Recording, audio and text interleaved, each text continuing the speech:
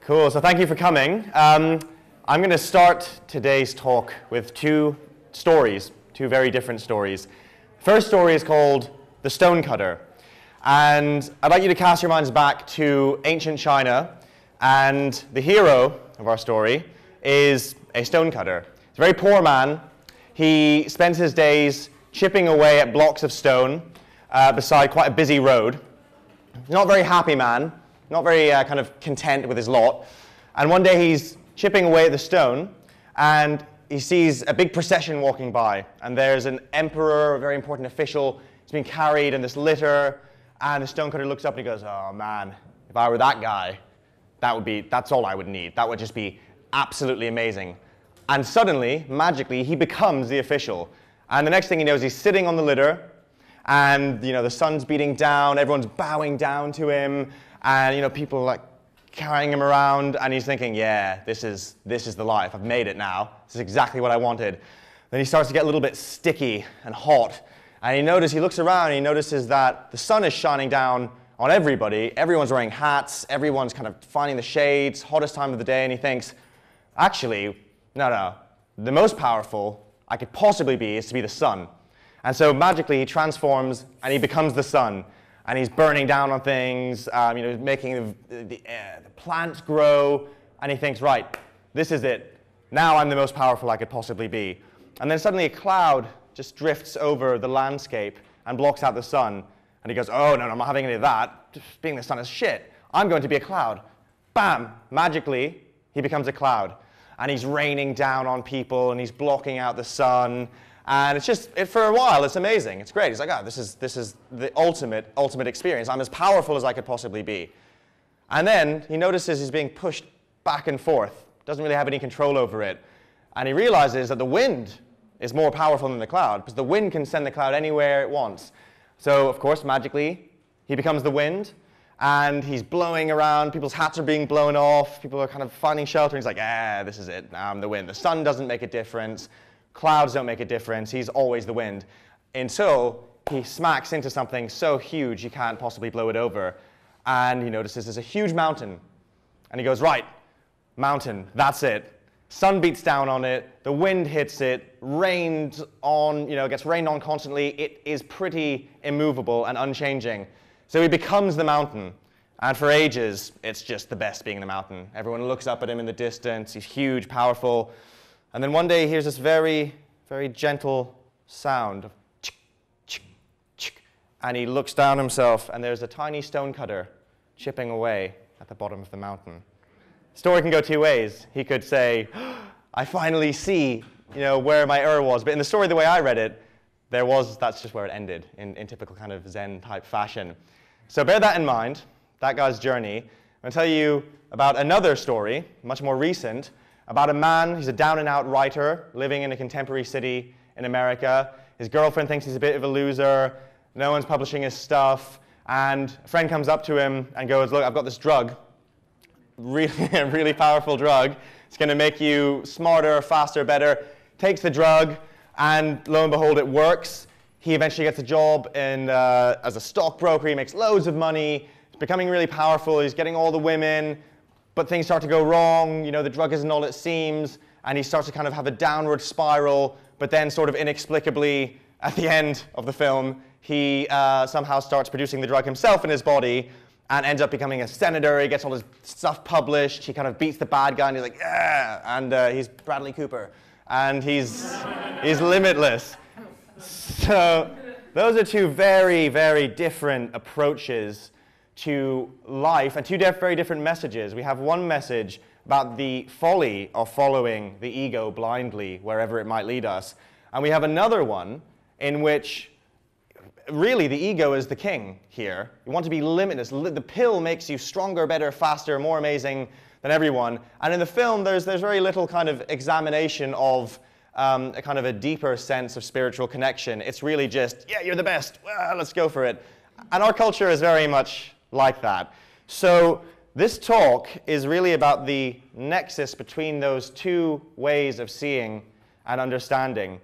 a lot of us have grown up in a culture in which the promises of a magic pill that makes us amazing, like Limitless, is what we have, in a sense, been pushed to strive towards. We're from a radically individualist culture where success and power and prestige and all of these very egoic qualities are held up very high. Go to school, do well in school. Go to university, do well in university, get a good job, be better, smarter, faster, push, push, more and more. There are other cultures, for example, the culture that created the story about the stonemason, in which the ego is seen as much less important and in fact not real, not even real. It's an illusion. Now, I'm not going to side with either of these. Actually, first, I'm going to tell you a little bit about me, so you know who I am. My name is Alexander Beiner. I am a meditation teacher. I teach non-religious mindfulness meditation. I'm also very interested in psychedelics. And my interest really is in phenomenology and really how we navigate our own minds, and especially about how to avoid the pitfalls, the spiritual and psychospiritual pitfalls that might come up when we're using psychedelics for personal growth or using meditation for personal growth. That's really where my interest lies in psychedelics. Becoming, in a sense, not quite like limitless, but becoming more aware, wiser, more loving, compassionate, and stronger people. But there's a problem. Those two stories I mentioned, they present us with two extremely different ways we might approach that process of self-growth. And both of them are really present in lots of psychedelic literature, in psychedelia in general. There's a huge kind of wellspring of knowledge from the Eastern traditions, and very often that is what we draw on. There's so many books written, there's so many approaches to psychedelics that are based in Eastern philosophy. And yet, not that many of us grew up in Eastern cultures where that philosophy was completely normalized. So, that's the most embarrassing picture there is of me in the world. That's a picture of myself wearing this lovely lady, my fiancée Ashley's hair. And the reason I put that picture up is to explain what the shadow is. The shadow is a bit misleading because the shadow's not quite the shadow. That was totally willing. I wanted that. The shadow is actually the aspects of ourselves that we pretend aren't there. The dark side of our own personalities. The part of yourself when you're caring for a sick relative that secretly wishes and hopes they'll put you in their will. It's the part of yourself that judges a stranger when they walk onto the tube and is projecting out all the bits you don't like about yourself. It is all the things that we will not accept that we have. Greed, anger, so many of them. It's an infinite. We all have different shadows. But crucially for me, I'm very interested in how this blend between East and West has created, within the psychedelic community, potentially a new type of shadow, which I think is kind of unexamined, and it's something that I was raised a little bit at the last Baking Convention, and what I want to talk about this time, because I find it really interesting and important, actually, as well. So let's look a little bit at that East versus West dynamic and just get a bit of a clearer idea of the kind of language and the kind of approaches that we see when we say read some philosophy or have conversations. So my background, my meditation practice is very much Zen, Zazen, sitting meditation. A lot of insight and connection has been gathered through the practice and study of Zen for me. This is one of my favorite. You might have seen this story before. There's a poetry competition in a monastery, and this poetry competition, one of the entrants, who's quite a well-respected monk, he wrote, "The body is the wisdom tree, the mind is a bright mirror in a stand. Take care to wipe it all the time, and allow no dust to cling." So this idea of purifying our mind so that we're clean, and that our kind of, in a sense, our egoic attachments and our preconceptions aren't clouding our vision of true reality. Very nice. However, the person who won that poetry competition became one of the patriarchs of Zen, and he was just basically he worked in the kitchens, he wasn't a monk. And he wrote, apparently, the story goes different ways, but he apparently, a bit like Good Will Hunting, he just tacked it up on the wall, and everyone was like, He wrote, fundamentally no wisdom tree exists, nor the stand of a mirror bright. Since all is empty from the beginning, where can the dust alight?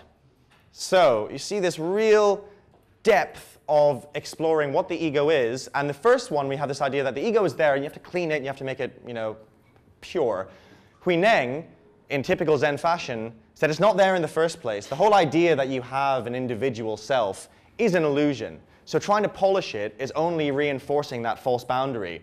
So there is no mirror. There is nowhere for the dust to alight. It's the Zen concept of no mind.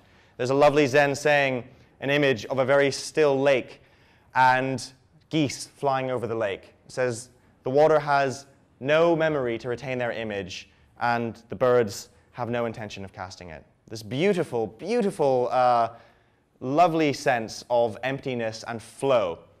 But is that all there is? It's a question. And does that lovely sense of having no self and no mind, how does that really apply to our day-to-day existence? And has there ever been a moment in a conversation you've had with someone, in your pursuit of love and happiness, that you have, any of us, really just been nobody at all? So that's why I want to go to look at, I'll come back to that later. I want to look at the West. I want to look at some of the ways we contextualize ourselves. This is a quote. I'll tell you who it is after you read it. Achievement of your happiness is the only moral purpose of your life, and that happiness, not pain or mindless self-indulgence, is the proof of your moral integrity, since it is the proof and the result of your loyalty to the achievements of your values. You cannot find a more ego-centered way of seeing our lives. It was written by a methamphetamine addict called Ayn Rand, you might have heard of. And for me, she really is the perfect polar opposite to Zen. I always think it's a fascinating, and weirdly, there's a kind of a connection going on there too, but that's a hot topic for a whole other controversial talk some other time. But this is interesting. So much of Western capitalist, kind of liberalist policy, Ayn Rand is basically their guru, right? That's the world that we are living in and trying to reconcile our experience in. So this is a real clash of two varying ideas. We might connect through our psychedelic usage with the sense that we have of dissolving and becoming one with everything, which is a genuine experience, which is for me, the peak, of the psychedelic experience in some ways. And yet, we still have hopes, dreams, desires we still want to achieve. We still want to, we are still kind of using our own cultural operating system, even if we have managed to dissolve it in some way and adopt other cultural operating systems. Many of us are still connected to individuality. It doesn't have to be the type of brash Ayn Rand kind of Nazism individuality, but individuality itself is a beautiful and very important thing. So it's all very well having no self, but what about the self? So those are two, for me, those are very much in conflict in my own practice and in my own life and in what I see in just reading and talking to people. So one of the things that I think comes from this clash is a lot of talking about bulls, New Age bullshit. So New Age bullshit is my least favorite thing in the world. And I think a lot of it stems from an attempt to reconcile the Eastern model with a quite ego-driven Western approach and try and blend the two together. I'm not sure if you've ever seen the New Age bullshit generator online. Show of hands? Yeah, right. So I did a few before this. So it's basically you just click generate, and it gives you a randomized New Age bullshit thing. So, this life is nothing short of a summoning source of astral learning. The goal of meridians is to plant the seeds of flow rather than turbulence. To walk the myths is to become one with it. It is in condensing that we are aligned. You can do hundreds of these, right? I mean, another one is, the universe is calling to you via ultrasonic energy. Can you hear it? We can no longer afford to live with the ego. I love that came out, because that is this kind of sense of, no, we want to have no egos, but we're so connected to our egos. So what can happen, potentially, is that we blend these things in a really messy way, and we might start to be someone we're not. I've certainly had this experience in my life, in my practice. We might be like a lemur. I just wanted to get a lemur in a suit in the talk, really. So it's a great picture. We become someone we're not, clothed in a way we'd like to be, potentially. And so what I'm interested in is how do we move towards wholeness, balance, and self-acceptance with this weird kind of joining of it? How do we find really the balance between these two things? And we come now to the point of the talk, really the shadow. So much of this process, I think, of trying to move away from the ego and trying to make egoic impulses dark and bad and not spiritual and not advanced. And it creates a shadow of many different aspects of ourselves. But for me, it almost creates a shadow out of the ego itself, which is bizarre. So the potential is that we become so disconnected from our own urges that we can blind ourselves to our own individuality and our own kind of entire identity. And it's rare that it will happen to an extreme case, but I've seen it so many times in different places. And I think it is a real phenomenon that happens in the psychedelic community.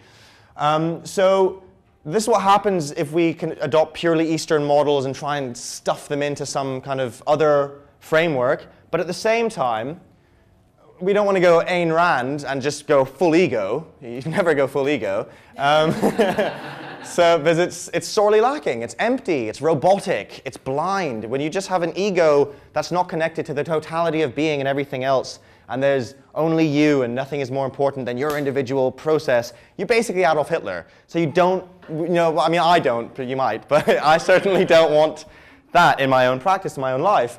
So balance really becomes essential. And I think an integral model, I'm going to come back to that first, an integral approach is really important. So quick show of hands, have you heard of the Integral Institute or Ken Wilber or any of his work? Yeah, so I find that quite a useful model. In Ken Wilber's early work, he talked about the fact that you could see ourselves, you as a human being, on kind of a spectrum of consciousness, which is what this graph is called. So, and how whole and connected we are depends on where we draw the line between me and not me. What does me and what does not me? So you might have a persona like the lemur, I'm a man in a business suit, and then split off from the real true essence of himself, that he's a lemur, for example. You also might have a split between the ego, the sense of my I-ness, and the body. I might feel like, I think a lot of us have or do sometimes, that you're like a little controller controlling a body instead of feeling like a body-mind, a whole body and mind connected in one moment. And so on and so forth. You might break down those barriers and then be a whole body-mind with a really healthy ego, but then I still feel separate to all of you guys in the chairs. And then there are various different processes, for example, psychedelics or meditation, we might go through, and we might have an experience of I am you, you are me, of unity and connection with everything. And that's the kind of peak mystical experience of oneness. The crucial thing here, though, is that none of these levels are more or less important than other levels. So you can have a peak mystical experience, but still have a massive unresolved split in your personality between two different aspects of yourself. You could meditate for 50 years and still be homophobic. That happens. There are plenty of monks who would be like that. So why is that? And what do we kind of do about that? The crucial thing as well about these boundaries that split us from ourselves is that they are constructed. We make the boundaries up. They're not real. So they're a lot like the border between Mexico and America. That's it, right there. It looks very real. I've got a photo of it. It couldn't be more real, it seems. But of course, in many ways, it's not real. It's something it's a model, it's an idea that we've made real. And when birds fly over the border, they don't stop to show their passports because it's not a physical border. We've made it up. But the barriers in ourselves can be just as real and be experienced as real as well. And to go back to what I was talking about, a barrier between being a certain way and not having any kind of egoic attachments, that is a barrier that can be really forced in and maintained deeply unless we look at it. And the secret to barrier dissolution is to look at the barriers. You remember the Hui Neng poem? He says, don't polish the mirror. Simply realize that the mirror was never there in the first place. Like the kid in the Matrix, there is no spoon. And meditation, actually I'll talk about psychedelics first. For me, what psychedelics do, one of the things they do is force barrier dissolution really fast, whether you want it or not, which is a fantastic thing because we never want it. So it needs to be forced sometimes. And they're incredible, you know, they're mind-blowing and we feel connected and amazing. And then we go through a process where the barriers kind of reform. And we can, you know, a week later could be at work and be like, I got it, I was there, like everything made sense, but now all the barriers have reformed. So it's not quite enough, in my opinion, to do that. Likewise, meditation is this process of slowly paying attention to your boundaries and realizing through non-judgmental awareness that they're not real in the first place. It's a slow, gradual process. It's often called opening the hand of thought. You start to slowly open your grip on things, your attachments, your grip on yourself, on other things, until you realize that whatever you were holding onto so tightly, you're like, oh, I wonder what this is, and then you realize there was nothing there in the first place. And that's Sartori in the Zen tradition. It's like, you laugh at yourself. That's what's the funny thing about it. That's the hand. Yeah, so I talked about those transpersonal bands at the bottom of the graph. You know, you can become one with everything, but becoming one with everything does not make you a better person. So very briefly, the model that I like to use, firstly, is called Trip, Train, Integrate, and it's in the book in your bags, my article from last year, so I don't want to talk about it too much to use up time, but a process of combining meditation and psychedelics together in a healthy, sustainable way to avoid some of those pitfalls. And the point is not to kind of become enlightened in that kind of classical Eastern sense, or to be the god and king of everything, like in kind of Limitless or Ayn Rand type sense.